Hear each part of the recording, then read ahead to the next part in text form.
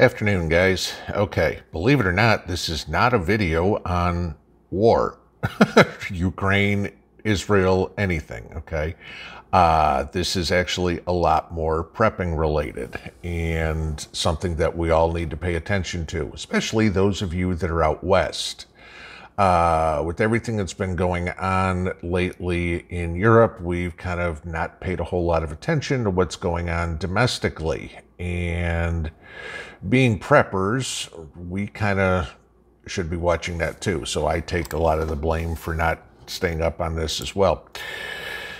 So if anybody's noticed, right now 38% of the country is in a drought. And I mean, and this is springtime. This is when the rains come, okay? We are now, for the most part, the western third of the country is in either a severe or extreme drought. I can kind of speak a little bit of this from living in Salt Lake, living in Vegas, living in El Paso. You know, it's all desert area, so you kind of get it, okay? But being down in Vegas, Lake Mead, okay? And if you guys are familiar, Lake Mead and Lake Powell are the two biggest freshwater reservoirs. Okay, freshwater lakes would be the Great Lakes, but the freshwater reservoirs are Lake Mead and Lake Powell. Lake Mead, where Hoover Dam is, basically flows off the Colorado River, sits there at the border of Arizona and Nevada. Lake Mead provides the water for Nevada, Arizona, California. And right now, Lake Mead is at 40% of capacity, okay?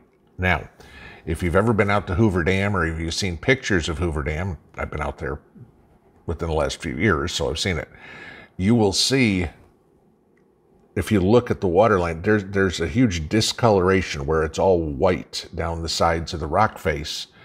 That's where the water level was. So that's how far down the water is. If you go look at pictures of it, you'll see what I mean, how low the water is. Now, I want you to think about this for a reason. Hoover Dam is a hydroelectric dam, so this is where the power comes from for parts of the area. All right, a lot of Las Vegas gets its power from Hoover Dam. But Southern California, Nevada, Vegas, the whole Vegas area, everything, and then a lot of Arizona get their water from Lake Mead, which of course flows down the Colorado River from the snows that you get up north, and that's how the water comes in. Now, I want you to think about this. California used to be a desert, all right, and now it's, you know, lush green farmland, all right. They don't have enough water for agriculture in California. And I want to give you an idea of what grows. 1/3 of the vegetables that we eat in the United States come from California, and 2/3 of the fruit that we eat comes from California.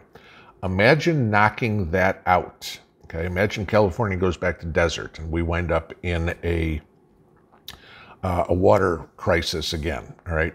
But this is, just to give you an idea, 99% of walnuts, 97% of kiwis, 97% of plums, 95% of celery, 95% of garlic, 89% of cauliflower, 71% of spinach, 69% of carrots that are consumed in the United States come from California. Now, if you take California out of the picture and all of a sudden we don't have that food, this kind of goes back into why I've been saying left and right, grow your gardens, grow your gardens, grow your gardens, because if you can't eat relatively healthy, I mean, getting some of those vegetables in, I mean, you certainly can't, but you can't live on McDonald's, okay?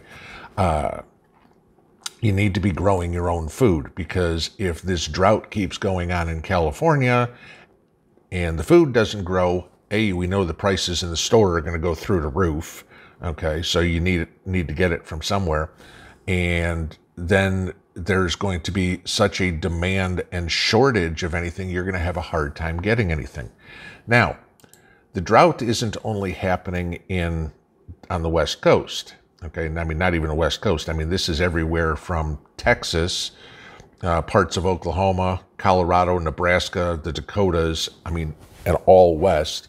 But you also have Michigan going through this, New England going through this, and Florida going through some of this drought. I mean, Michigan's apples. Florida is all your citrus. I mean, a lot of the rest of the food comes from Florida. So we could be in a serious hurt for getting fruits and vegetables this year if drought doesn't get any better. Now, we've all seen every year California wildfires and the devastation it does. Imagine how dry it is right now. This is April, okay? Again, like I say, spring, and they're not getting any rain. Not that I'm a fan of Gavin Newsom, but, he has declared a couple of counties in California under emergency because there's no water. I mean, and where did he do this from? He was standing in Lake Oroville on a dry lake bed where he should have been 40 feet underwater. Okay, so the lake is dry. So, giving you this as an idea, we all know this. We say this left and right. Every prepper thinks about it. Stock water, rain barrels, bottled water, whatever you got, 55-gallon drums, your well, whatever it would be. But remember what water is needed for. Not only for us to drink, but cows, chickens, pigs, all that food, okay? I think, what is it, about a third of the livestock that we get, or dairy at least, comes from California. Well, if you don't have any cows because you can't feed them because there's no grain, and you can't water them because there's no water, there's no cows, there's no dairy. So, kind of think about how this goes. Everything doesn't stop here like the Democrats think. There's further things going forward.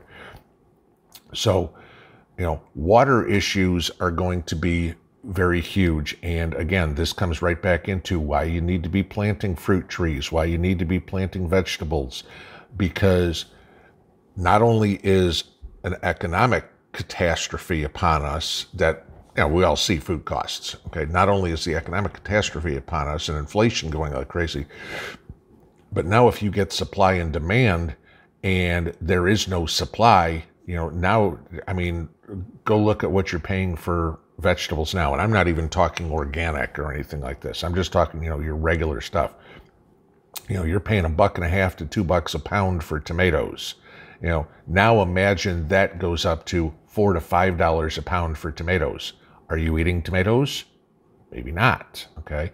Can you grow tomatoes? Yeah, you can grow a lot of tomatoes pretty easily, all right? Fortunately for the majority of us in the Southeast and about half the Midwest, I mean, anywhere east of the Mississippi River, we're not facing those drought conditions yet, okay? So, all of us in these regions have the ability to grow things. And I'm going to say this as something to help your fellow Americans. If, let's go back to Victory Garden type deal, okay? World War II stuff. If we have the ability to grow in Missouri, Mississippi, Tennessee, Ohio, Indiana, whatever it would be, if we can grow our own and we don't have to buy it from the stores, sure, the stores are going to suffer because they're not selling anything, but I give a rat's ass about the stores, okay? Then maybe that will leave a little bit more of that fresh produce to go to some of these states and these people that are in these drought-stricken areas, and the prices won't go through the roof for them.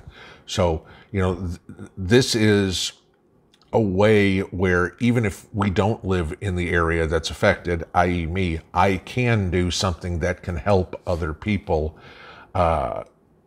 survive. So again, not only does this prepping affect you and affect me, by doing it for ourselves, but sometimes our actions can also help other people, help our countrymen, and that's kind of important. So pay attention to this, watch what's going on, pray for a little bit of rain out west. They can really use it, but, get ready for constant news over the summer of wildfires out west because the whole place is a tinderbox unless they get a miracle May again, like they had in 2014, where it just poured rain on them like crazy. So, okay, I wanted to give you something for the afternoon, something else to think about. Water, water, water, water. Water is life. It is the number one thing we need. You know, do whatever you can to get water, okay? And the less that we use, maybe a little bit more they can have. So, you know, starting water restrictions out there. You know, obviously you're not watering your lawn, you know, but they say, oh, now you're going to take a shower every other day. But imagine how much water is used by, you know, vineyards and vegetable farms and stuff like that. If they can't water the food, there ain't no food. So just a quick heads up for you guys. Have a good afternoon. Pinball out.